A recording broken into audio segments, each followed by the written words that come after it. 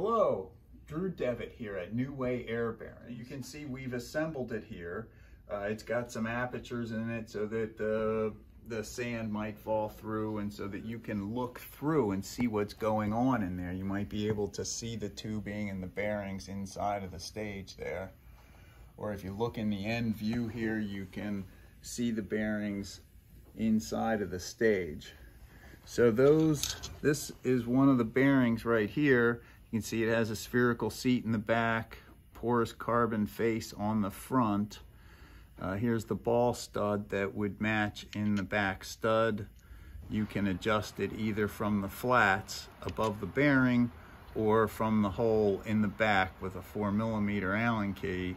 It's got a 13mm set screw. So these are a puck type bearing.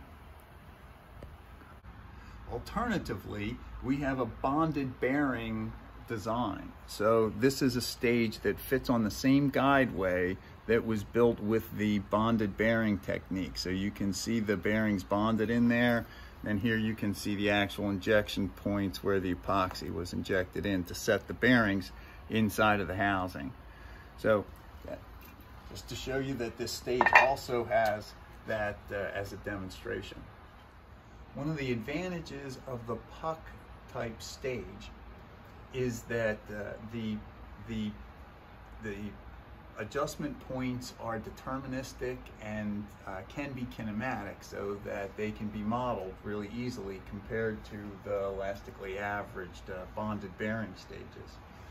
Also, because the bearing has a thread in it, you can adjust the height of the stage. And by adjusting the height of the stage, you would be able to easily set your motor preloads. That's another advantage of it. Another important advantage is that it allows us to set a preload, sort of the one bearing preloading against the other bearing. And so in this case, this structure, although it looks pretty stiff, is actually a spring and will try to become sort of oval as these studs try to push it up. So the structure can be the spring, or you can add some form of compliance. So here's an example of another bearing where you can see there's a Belleville washer instead of a spherical seat in the bottom. And so that allows for a spring pressure and allows for changes in the guideway thickness to be taken up by a relatively linear spring.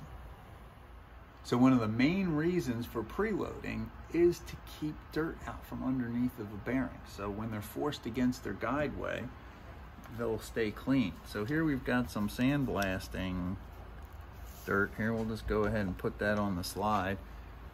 Jeremy, why don't you come around here and see if you can see that. Just cleans it right out of the way.